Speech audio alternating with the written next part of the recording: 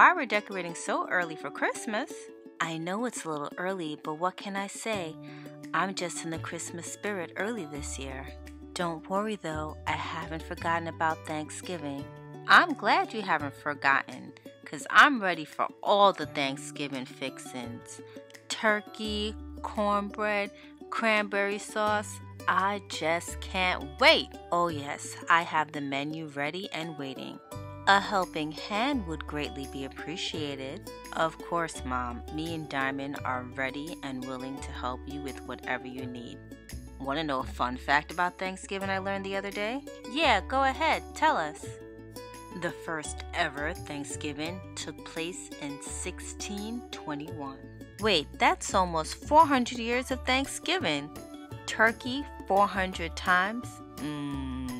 Actually, we're not really sure what was served during the first Thanksgivings.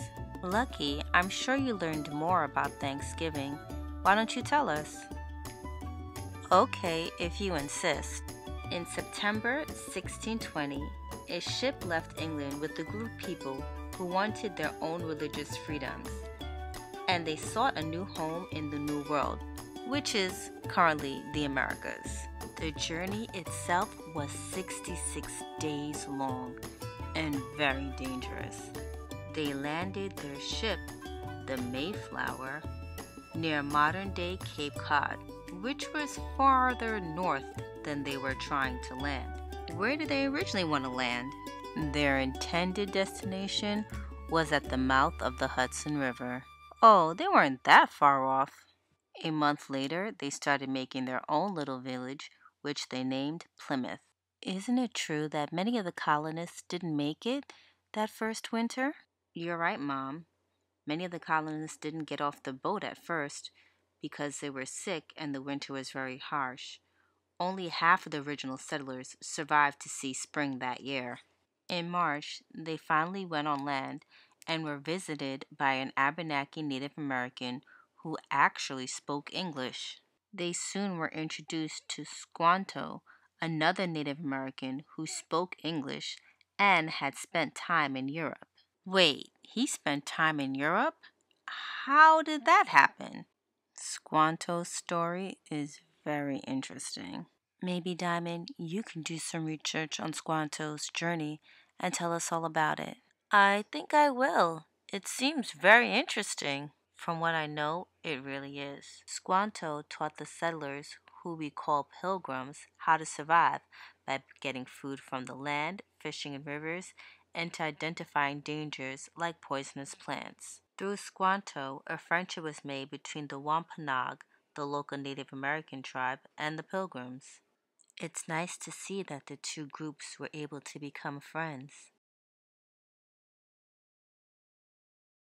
Yep, and in 1621, the Pilgrims had a harvest festival after their first successful corn harvest, and they invited their Native American friends. It lasted 3 days. This was considered the first Thanksgiving. It's important to remember that the first Thanksgiving had a huge religious significance. The settlers gave thanks to the bountiful harvest for their friendship with the Wampanoag Native Americans, who helped them learn the skills they needed to survive. Thanksgiving celebrations continued as Americans gave thanks to things like the American Revolution. That's right. Actually, New York was the first state to have an official annual Thanksgiving celebration. You're right about that, Mom. And in 1863, during the Civil War, President Abraham Lincoln made Thanksgiving a national holiday. See, I would have never known that about Thanksgiving. Thanks for the info, Lucky. You're welcome anytime. I just can't wait to learn more about Squanto. I've already started looking him up. I love your enthusiasm, dear Diamond, but let's finish putting up these decorations first. Okay, Mom, if you say so.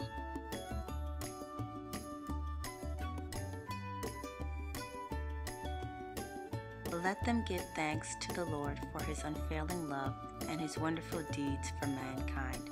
For he satisfies the thirsty and fills the hungry with good things. Psalms chapter 107, verses 8 and 9.